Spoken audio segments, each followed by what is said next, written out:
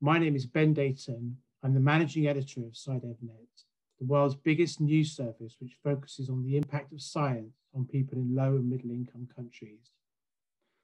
At SciDevNet, our aim is to explain science from the point of view of people in low and middle income countries, telling them what science means to them and how it can change their lives. And you can see that we have editors and coordinators from all over the world. And each edition is editorially independent. In this map, the red countries show you where our edition is based. So we have our Latin American edition in Spanish, based in Brazil. We have in Africa an English language edition based in Kenya, a French language edition based in Senegal, and an Arabic edition based in Egypt.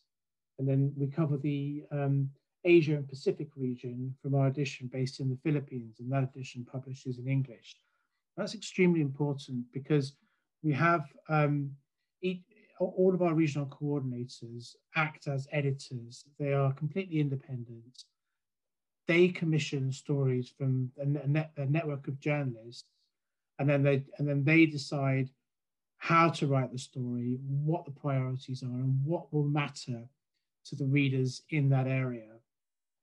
And the countries colored in gray show where we have either a journalist or a contributor.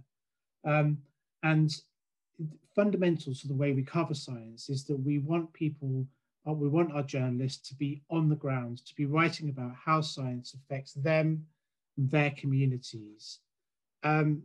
And so what sets us apart is the way we tell the story. And we put a lot of effort into telling the story in a way that really matters to the people in that region. And the effect of that is that a lot of our stories have a very measurable impact. So here's an article we wrote about the rise of antibiotic resistance in India.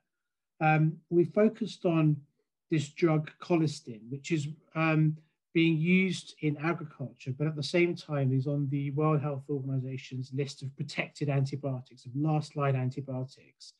Following this article, our journalist was contacted by a representative from the Indian Ministry of Agriculture.